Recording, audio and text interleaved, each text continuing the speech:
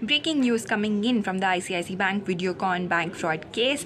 14 days judicial custody has been granted to Chanda Kochhar, Deepak Kochhar as well as Venugopal Dhoot.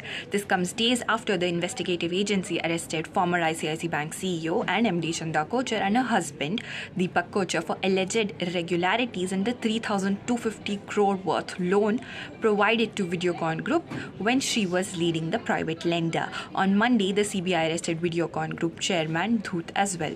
CBI had launched an inquiry in the alleged bank fraud in 2018 and had filed its first FIR against Kochhar and her husband Dhoot in 2019. To keep track of whatever is happening in this case, do follow Business Today. Thank you.